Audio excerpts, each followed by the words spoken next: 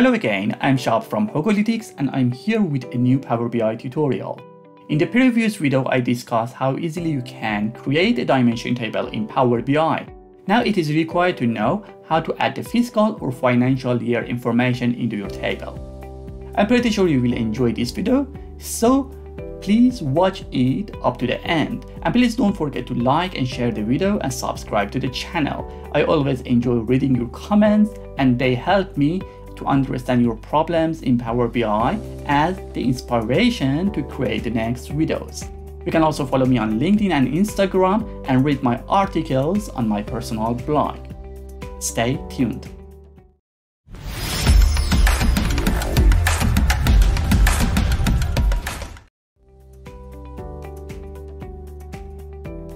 Here you can see the theme date table we created together in the previous tutorial. All you know that theme date tables are essential elements for most reports, and most of the Power BI developers need it to join with their fact tables. In this video, I will tell you how easily you can add fiscal year information to your theme date tables. This can be helpful in many reports, especially which are representing financial information.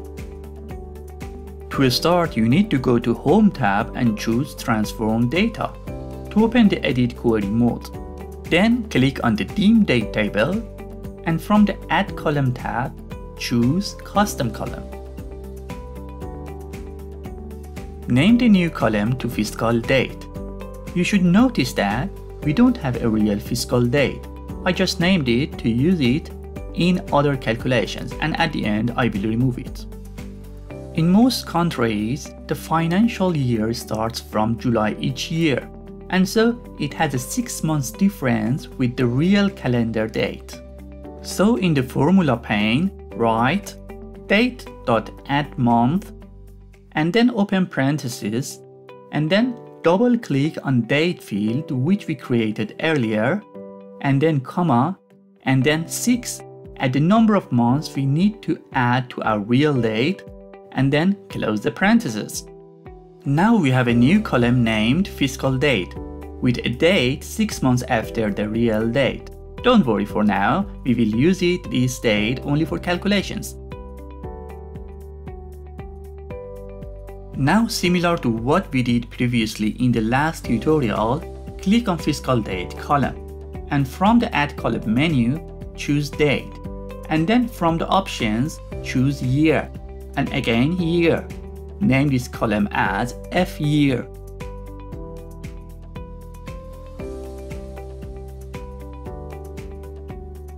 Now, add a custom column from Add Column menu. Name it to Fiscal Year. And in the formula pane, write FY and number dot to text. Because as you know, the extracted years are in the number format and we want to change them to text format. Then we should open parentheses and write F year, which we extracted earlier, -1 and space dash space and again number to text for the F year. Now you can see we have a column which shows the financial year. For example, FY 2022-2023. You can also extract the quarter of the financial date. Click on the financial date column and then the same we did earlier, extract quarter and name it to financial quarter. And finally, we can add financial month by extracting the month's number from financial date. What we shouldn't forget at the end is removing the fiscal date and F year columns.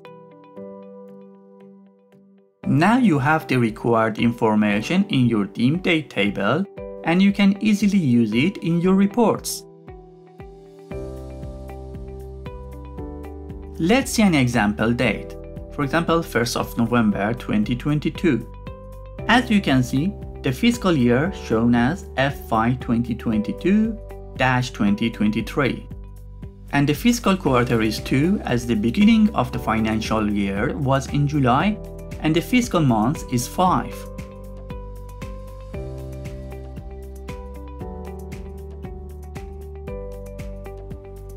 Hope you enjoyed this video and thank you all for liking and sharing it. Please subscribe to the channel to get notification on the upcoming videos, and appreciate if you can put your comments, ask your questions and give your feedbacks to improve the tutorials. Please follow me on LinkedIn and Instagram and read my articles on my personal blog. Have a good day, all Power BI lovers.